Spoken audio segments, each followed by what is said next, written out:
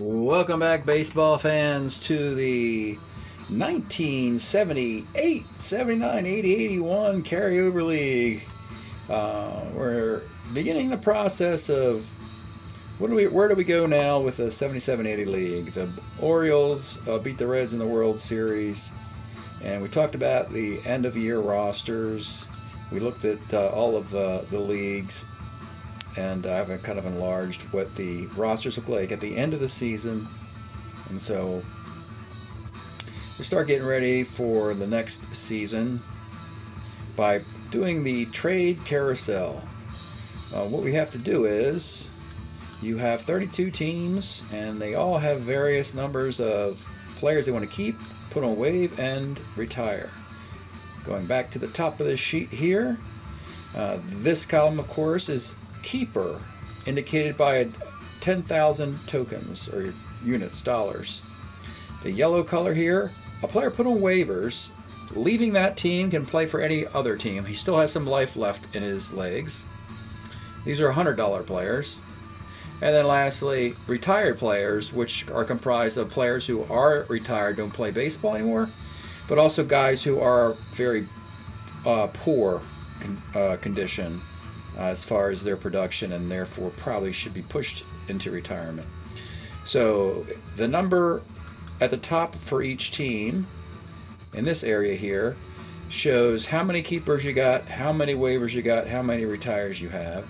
In this case, for the Baltimore 8, it is 3 keepers, 2 waivers, 3 retires. You look up here, and that's how this number is calculated. It adds up all of these 8 numbers and comes up with this number. And so you draw a line after the first digit, and then the next 2 digits, and then the last 2 digits. And then when you add it up all for 32 teams, you come up with, you want to come up with this number, 1286464.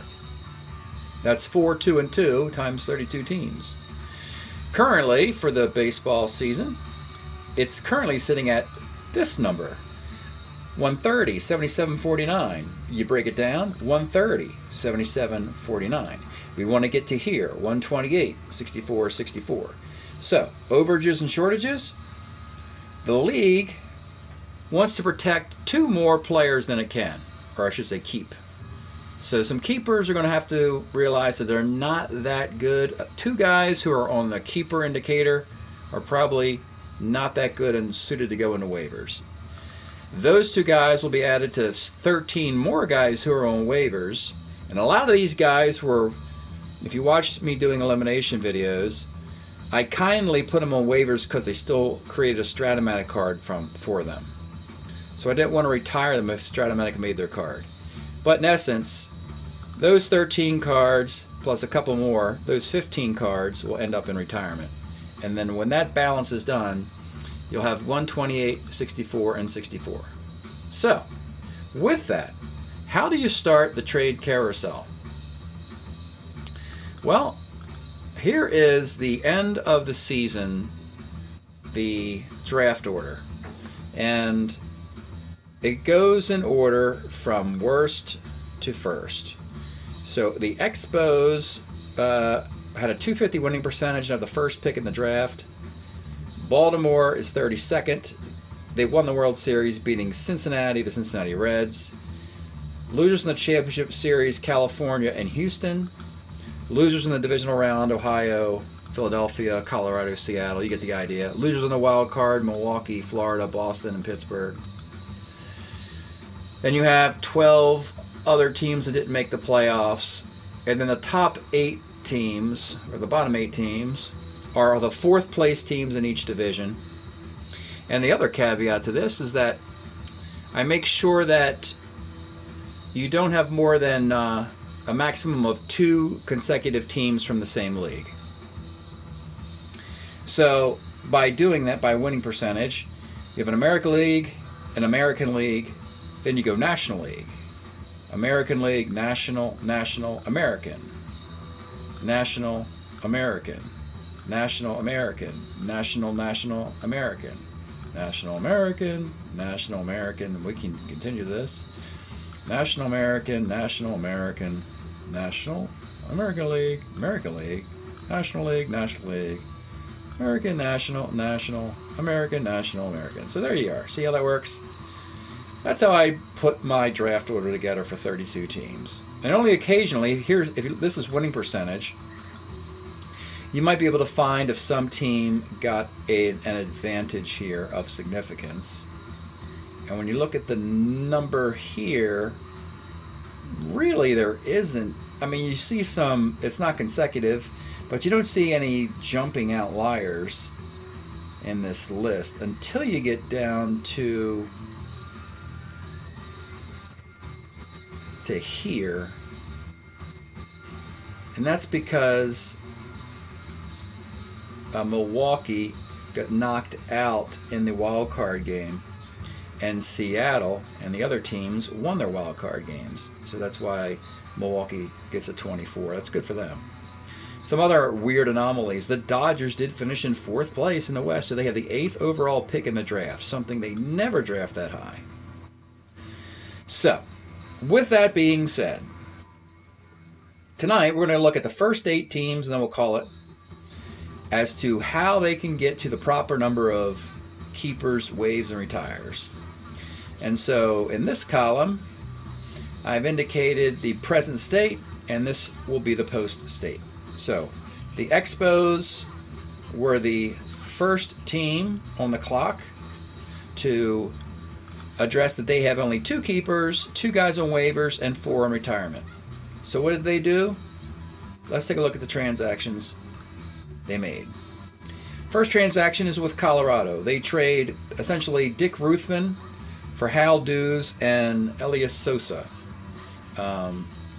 Ruthven will continue while Hal Dews will be done, and Sosa will have a short career and a retired player. And then the Expos traded Pete Falcone and a retired player to the Mets for Dave Hamilton and Buddy Schultz. What these trades did was get the math for the Expos to the perfect 4 keepers, 2 waivers, and 2 retires. That's how this works. It's a game of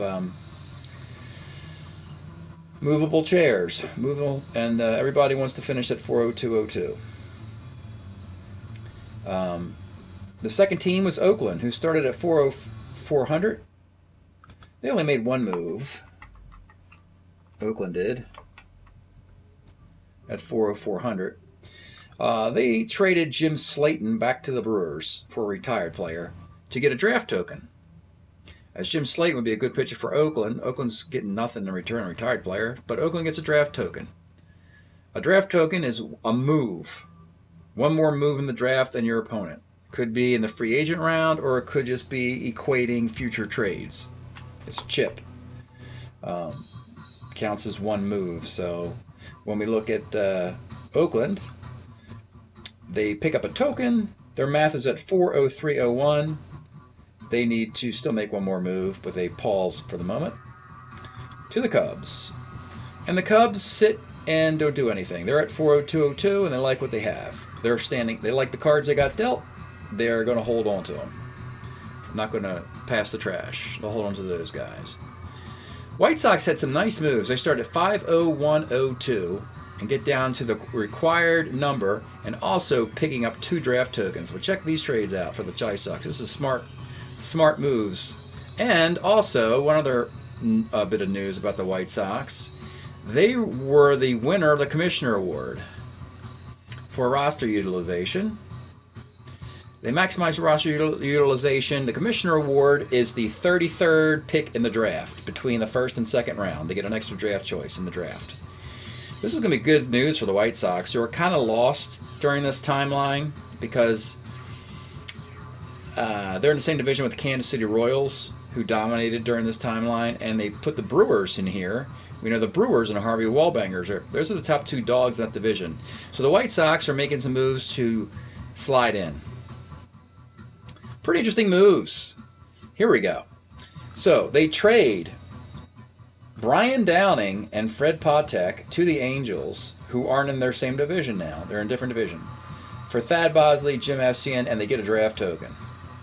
Now, Brian Downing is the big 79. where he hits 326. However, Jim Essien has an 81 where he hits 308. And it's, so you figure you've got Essien for 4 years. Downing only have a 2-year deal. And the White Sox, you remember, played in that league championship series with Don Kessinger at shortstop. They'll now have Freddie Patek at short. And the White Sox get Thad Bosley, who did actually played for the White Sox. Then in more of a blockbuster trade, this is one of those, why I call it a carousel. A team moves a player to a team to a team. So this is a 4-team trade. Richie Zisk, this is about a bunch of corner outfielders. Zisk goes from the White Sox to the Rangers. The Rangers send Jeff Burroughs to the Braves. The Braves send Barry Bonnell to Toronto. And Toronto sends a waivered player, Merv Retmond, to the White Sox. The White Sox really have no intention of keeping Retmond, so they get a draft token. And the team that loses the draft token is Atlanta.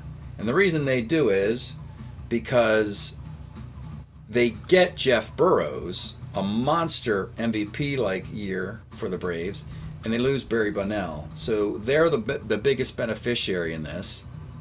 You see, Texas breaks even. They get Richie Zick, they lose Burroughs.